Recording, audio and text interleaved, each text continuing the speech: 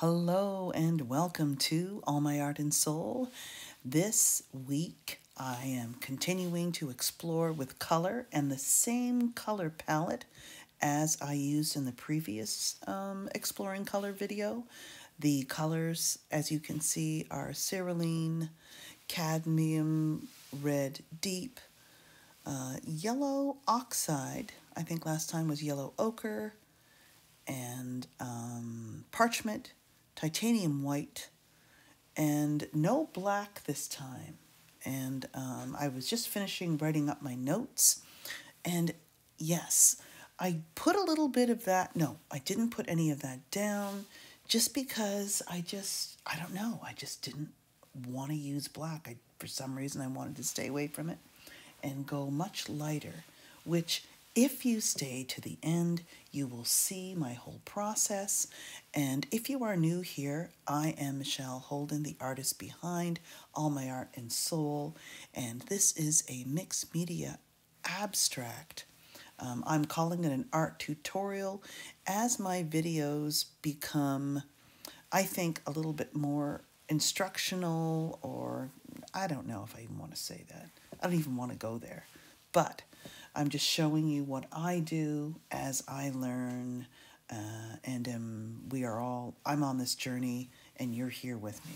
So I love the way I started this, and I was looking through and found some other artists in a very interesting, way on my channel, because I was, and I don't know her name, I love old houses. And this channel is about how I purchased a French chateau. And of course, she's an artist, and her plans for an art retreat in this beautiful old building. It is a dream of mine to somehow have some kind of art retreat, workshops, even if, it starts off on a different, in a different setting, but that would be awesome. So I just caught the way she started her work, and I thought, you know what, I want to try that.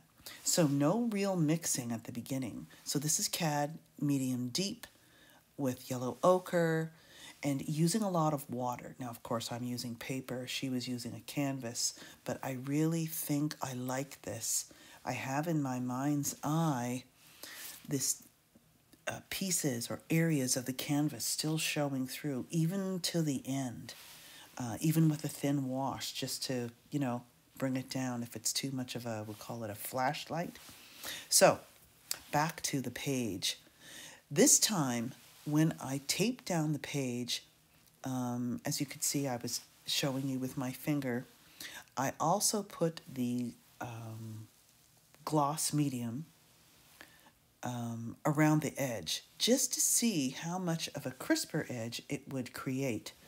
And just keeping that in mind for other work or other shapes that I'm using. If I use tape on my larger canvases, that's coming up. As soon as my renovation is done, I'm redoing my studio and creating another workspace for canvases, which will be a new video series. So I just can't wait.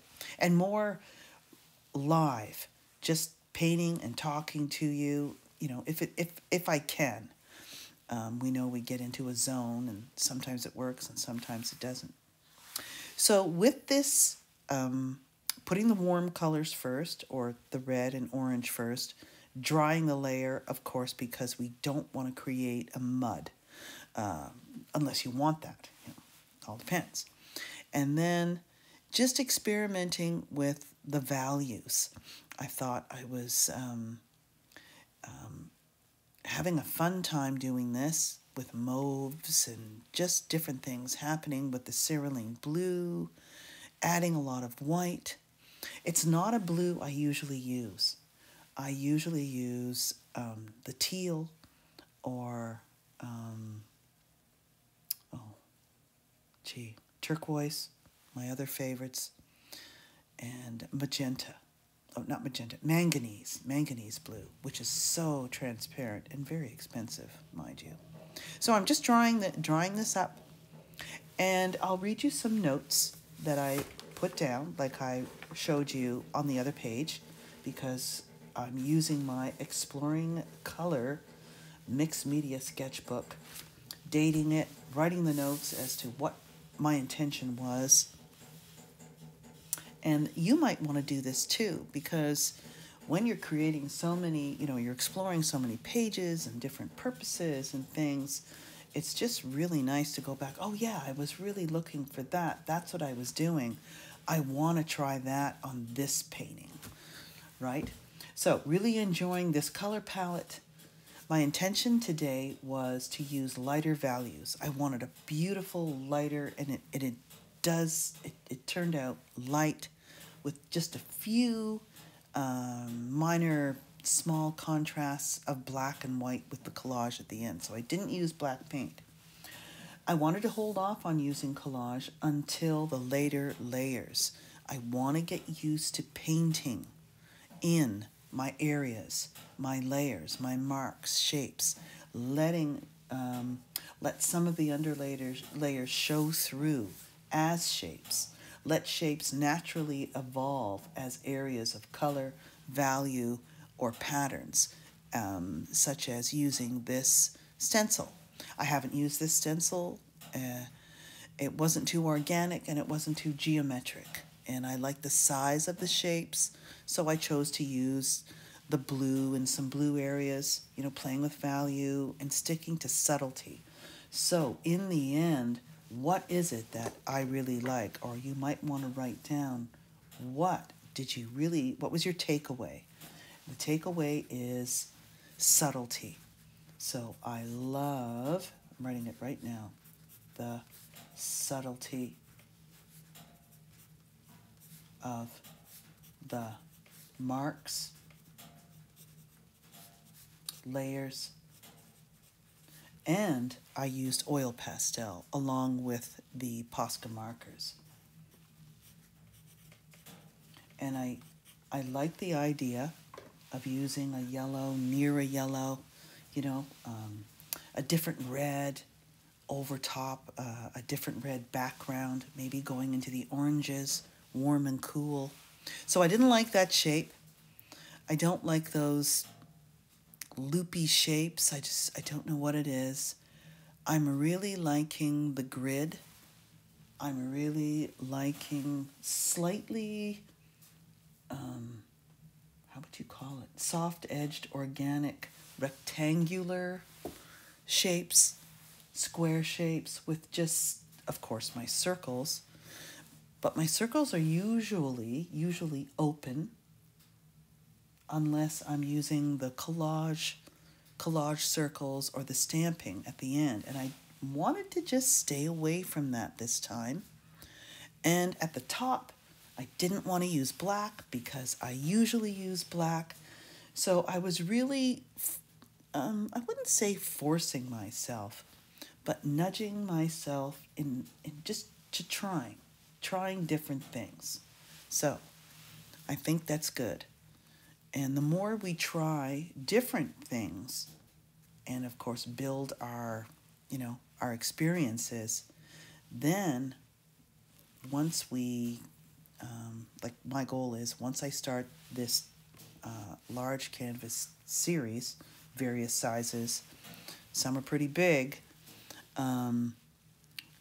that's what I'm thinking. It's sort of in the back of my mind when I was doing this page today. So I was thinking, okay, I want to make marks that I could also make with a large trowel or a larger brush.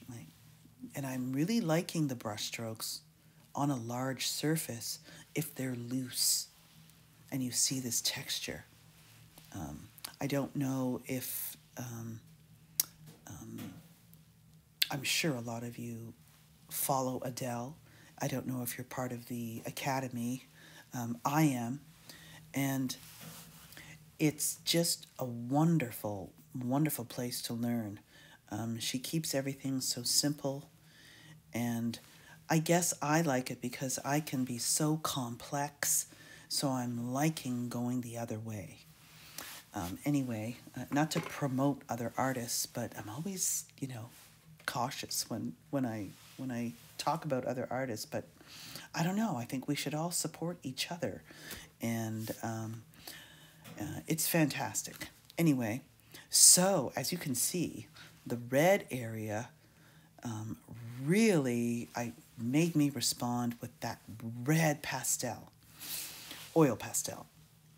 And I show you here, and you just use, I think you could use a gloss or a matte. There it is, medium. And I just put it a little bit, and it's very fluid. It's not the heavy, it's just the regular one. And I like to dampen my brush, and then of course take some water off. And then I just go over it very quickly. So you're sealing the oil pastel so it doesn't smudge, or it just, it stays, because of course your acrylic is water-based and your oil pastel is oil-based. So water, oil, that whole thing. And I want to make sure it's dry before I move on. As I'm building these layers, and I'm really loving the idea. Where did I get this? Oh, yes. I have a few mentor artists, and I haven't had time to really do the lessons lately because of my work and everything. So I'm just doing what I can do for myself. But March break is coming up, and I am looking forward to it. Just thinking in so many layers, like at least 10 or so. And on a painting, like at least 10, maybe 5 at the beginning before you even start to get attached or things are precious. And that's really helping. As you can see, the China markers love to give me a hard time. And you can see that one's peeled really high. I try to peel it down properly, and it just doesn't work. So I know, and please leave a comment. So I was just about how you use the China markers, how you get past this little problem. And I've got a box each of just the white and the black. And I just felt it needed to go right in there. Just a little bit of contrast, And of course, I love my little black lines, dots, lines, dashes, whatever you want to call them. And if my voice is sounding funny, as it is right now, and I might have to stop and cough and start again, it's because I have a really bad cold.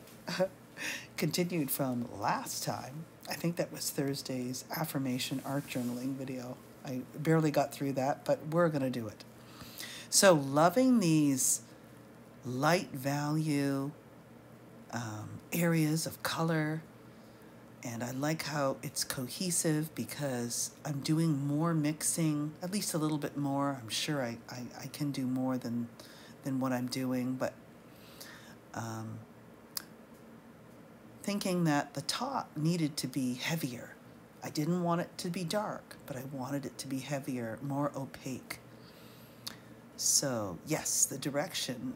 Now, I've been trying to put this red, and I knew today, oh yeah, you're going to go in this somehow, just a section of this collage, which was just dripping paint on some paper, and I think rolling it with just once or twice with the brayer, and it came out so cool, so I just left it.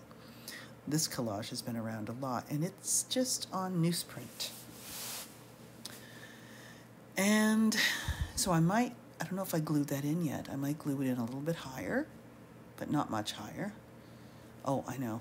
It was one of these days, as you know, or you don't know if you just joined, the studio is full of my kitchen. And there's not a lot of room, so it's feeling a little claustrophobic, so things sort of got that way at the side. I think a brush and who knows what fell off the right-hand side of my table. It's a very large table, but once you fill it with, your overhead camera, it isn't on it, but, you want I like a nice clean kind of area, and you need to see without it being too busy.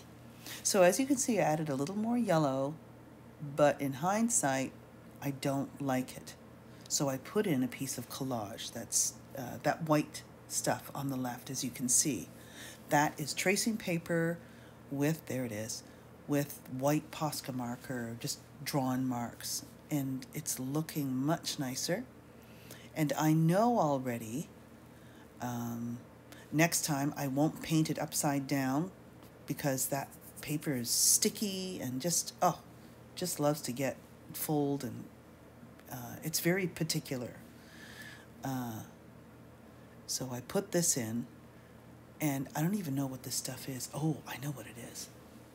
I've got these old calendars from the 1920s, and it was this paper that was in between, separating them, some kind of older, and I don't even know how much I have left, probably hardly any.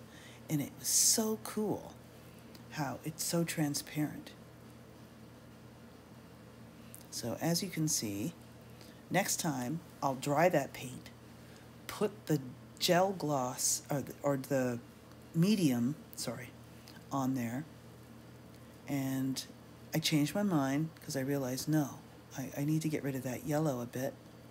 And as you can see, it melts in quite nicely, but with a little coaxing. And being careful not to push down too hard because this stuff likes to tear.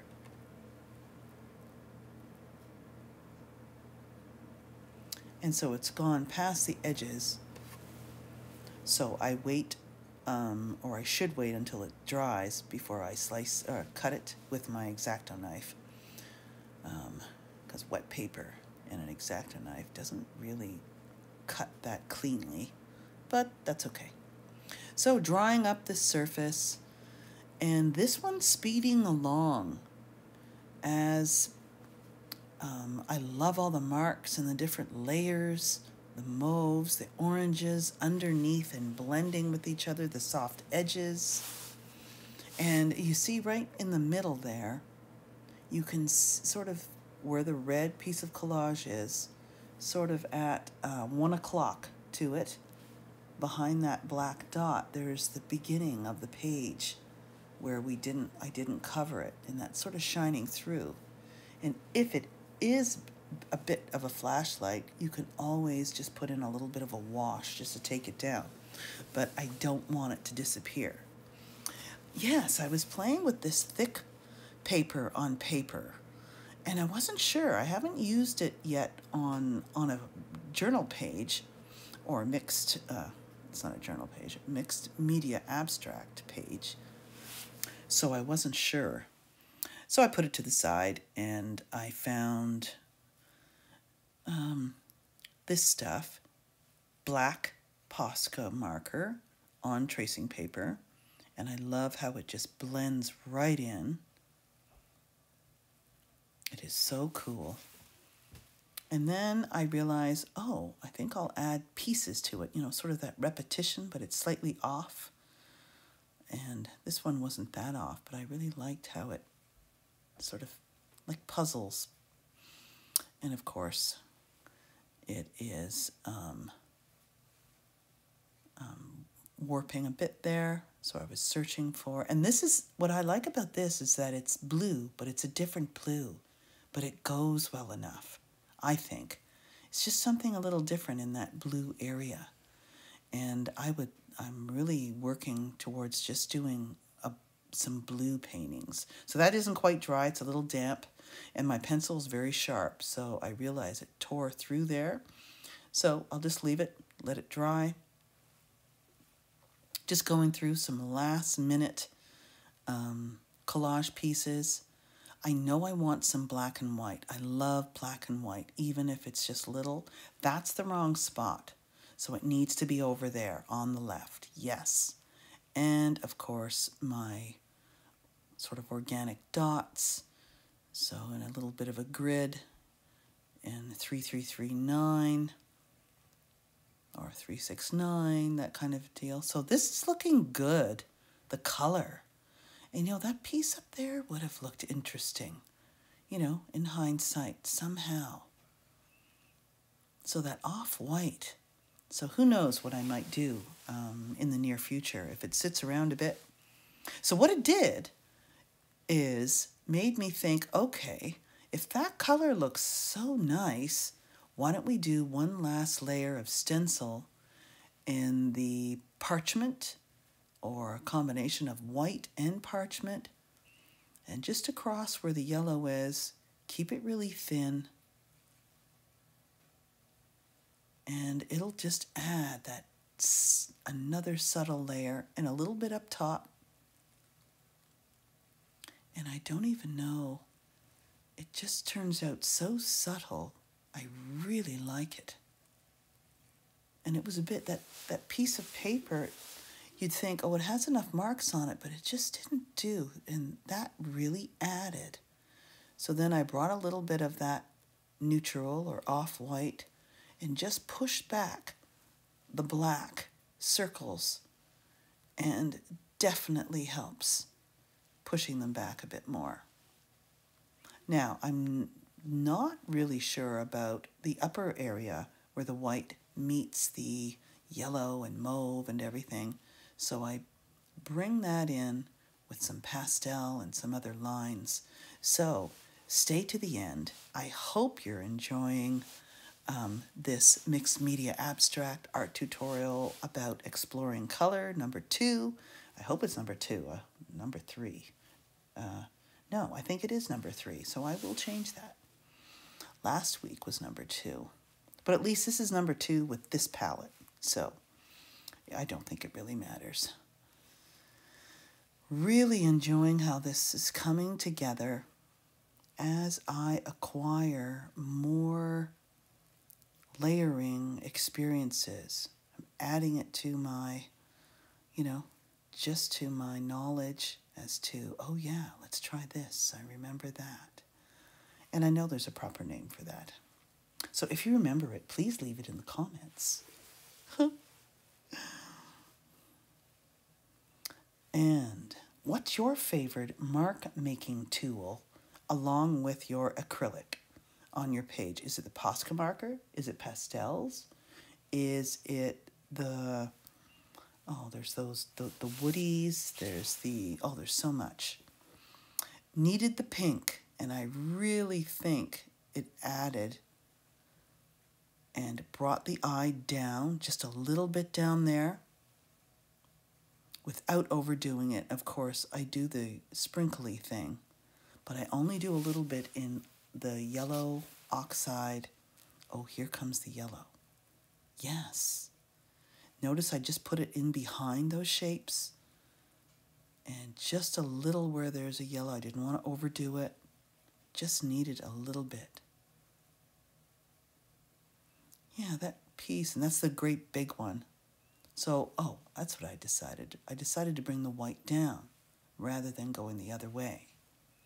Yes, that's so much better.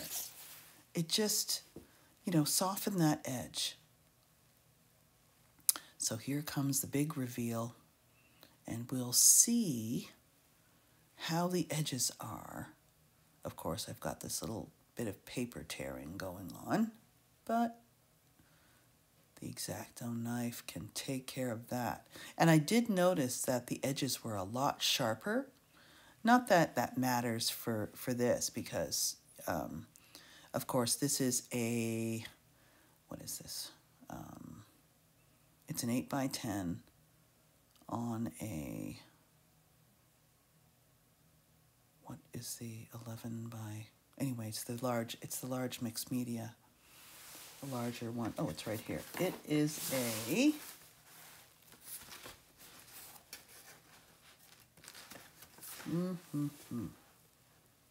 oh, 9x12. So then I can make a nice 8x10 page with a nice edge. Yes. So I noticed a little bit more the soft pink, and then you can seal it, but I'll do that later. And that's it. I'm really liking how things are happening with the layering. So One more thing. I couldn't go without a sprinkle, just a little bit. And of course, there's, I won't do this to all of them, but hey, it's my art journaling page, and if I like it, that's awesome. It doesn't mean I'm going to put it on the large paintings or whatever, but it's just so much fun. It just adds that energy. And just a little bit there. And of course, those lower ones I just rub away, as you'll see, while I'm drawing. The larger, they turned out to be like a dot rather than just a little bit of texture. And get rid of that one and that one up there. Perfect. So it's just in that little area. So this was very fun. I hope you are exploring color as well, watching or creating along with me. And I just thought I'd try that, but no. So here's a close-up. And please subscribe and share. And I will see you in the next video.